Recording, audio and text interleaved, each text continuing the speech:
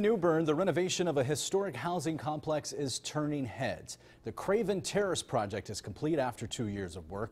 The complex is over 7 decades old and was listed on the National Register of Historic Places in 2014. Tenants say they are happy with the changes. They have really improved. It looks better, and I think they did a wonderful job when they remodeled the apartments out here in Craven Terrace.